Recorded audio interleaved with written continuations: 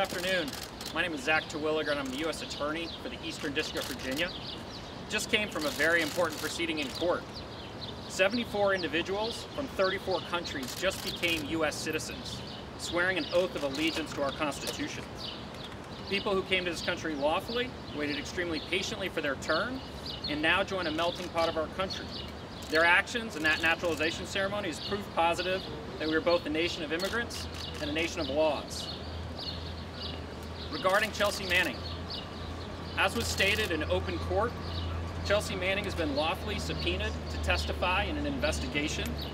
She's also been given immunity to protect herself from self-incrimination, meaning she can speak freely. The only thing that is being asked of her is to come answer questions truthfully. As someone who received the incredible gift of a commutation, was literally given 28 years of her life back, she now refuses to simply answer questions as part of our constitutional criminal justice process.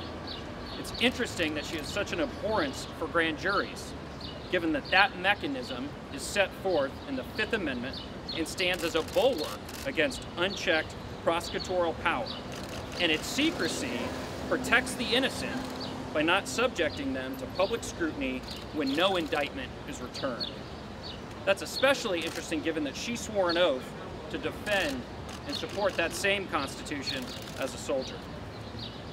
I'd also like to state, as her lawyers have repeated ad nauseum, we have bent over backwards to accommodate Ms. Manning's medical needs, postponed her return to court today so she could have additional time for an appointment, and never once made this about anything other than obtaining immunized testimony in furtherance of an investigation.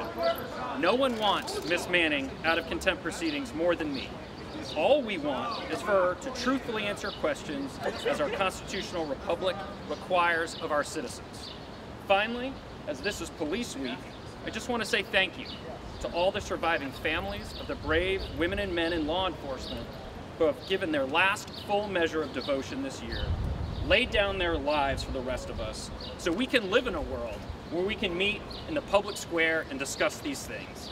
As Attorney General Sessions said, and as reaffirmed just 2 days ago by Attorney General Barr, to our local law enforcement, state, federal agents, we have your back and you have our thanks.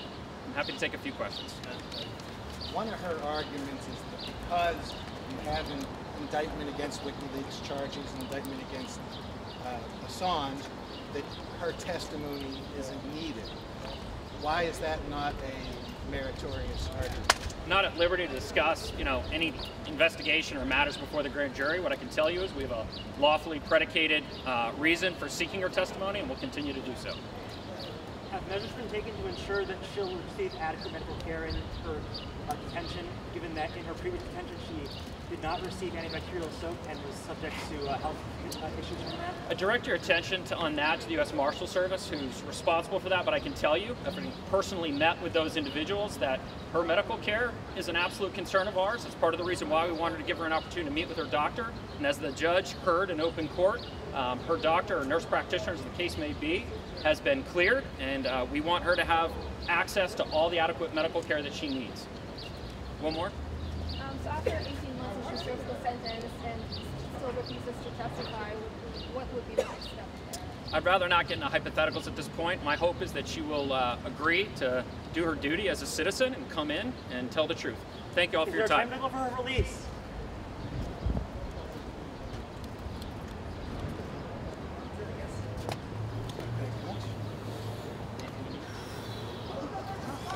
All right, that's it.